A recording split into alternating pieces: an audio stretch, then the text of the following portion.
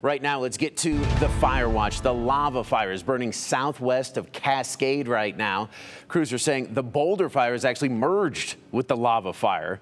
Both fires are now called just the lava fire. Today, crews say another fire team is going to be helping out managing this fire. It's burning more than 93,000 acres. It is only 6% contained.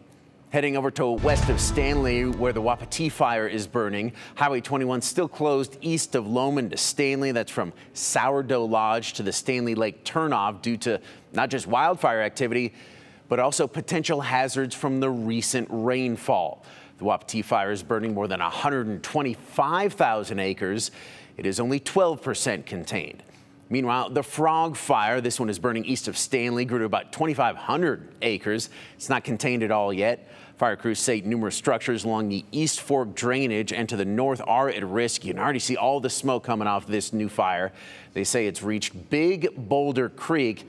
Right now, they're working to prevent the embers from the fire from flying across that creek and the fire expanding over to the other side of that water.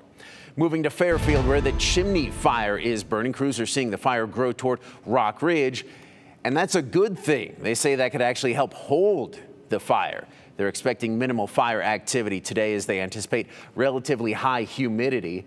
And depending on the weather today, crews say they will start cleaning it up. For more updates on this fire, you can attend a community meeting tonight at 6 p.m. at the Camas County Senior and Community Center there in Fairfield.